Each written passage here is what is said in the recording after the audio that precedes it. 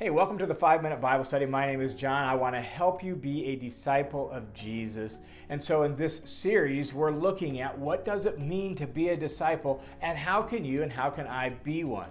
And you know, one of the real struggles with that is we're bombarded by just thousands of messages every day from a whole host of different voices, aren't we? Like social media and the news and movies and TV and books and friends and texts and memes and all this stuff. They all tell us what they think is important, what they think we should think is important, and how we should understand life and what life is all about.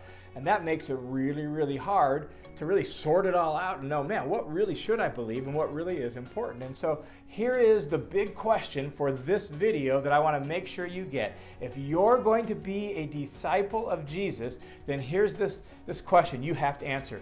Who's your teacher? Who's your teacher? And in this video, I want to answer that by saying this. If you're going to be a disciple of Jesus, then here's the thing.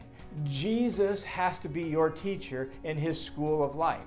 In fact, if you recall in the very first video in this series, we said that in essence, that's what it means to be a disciple. It means to be an apprentice in Jesus' school of life. Listen to these words of Jesus in Matthew chapter 11 that really is his invitation to us as disciples.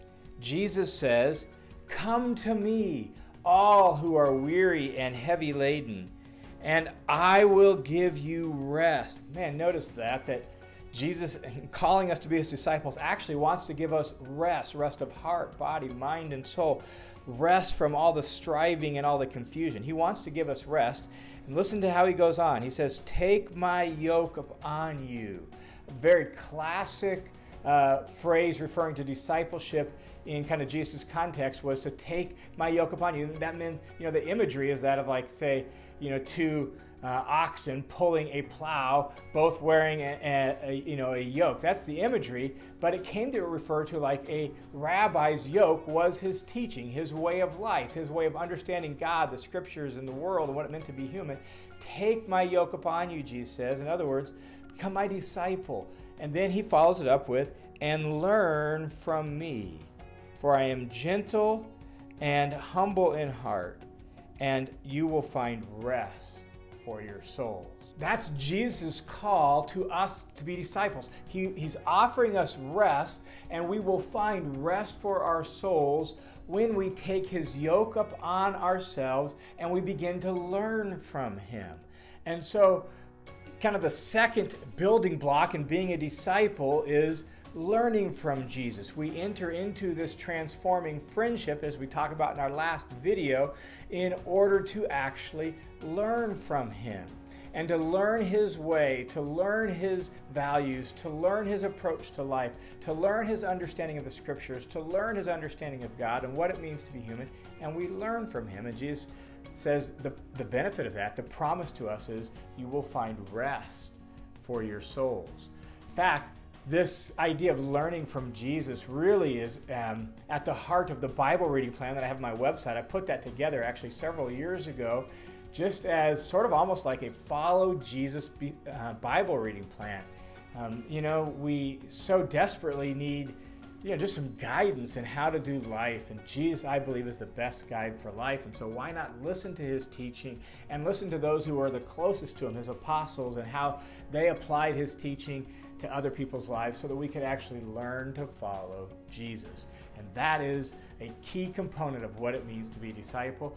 Jesus becomes our teacher in how to do life.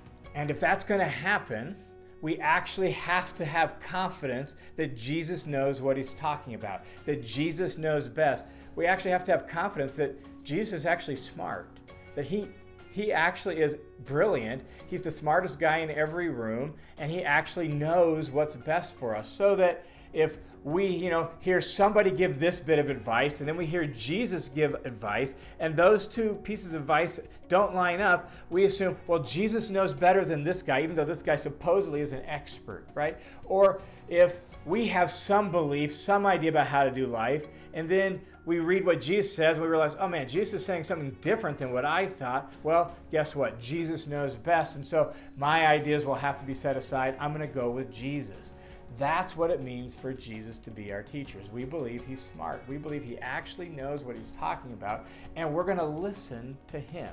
And we're going to say, all right, out of all the other voices that clamor for our attention, I'm going to trust Jesus' voice the most because I have the most confidence in him. That's what it means to walk by faith. That's what it means to trust Jesus. And so, if you want to be a disciple and I want to be a disciple, we have to trust Jesus enough to listen to him and to learn from him. And if we do, Jesus says, we will find rest for our soul. And so the action step I would give you is this: read Jesus' teaching and listen to it and begin to put it into practice. Like, in learning from Jesus, the goal isn't for us to take notes. The goal for us is to take action. So read Jesus' teaching and take action. Don't just take notes. Don't just highlight. Don't just circle key words, right? When you listen to a sermon and you hear, oh, this is what Jesus says we should do, don't just write it down like in the bulletin handout or take a note in your phone. Actually take action. And so let Jesus be your teacher by taking action on what Jesus says to do. And if you want to know more about what it means to be a disciple, you can check out these other videos right up here. And if you haven't already and you find this kind of teaching incredibly valuable, then go ahead and just click subscribe right up here. And that way you'll never miss an episode. God bless you guys, and I look forward to talking to you again soon.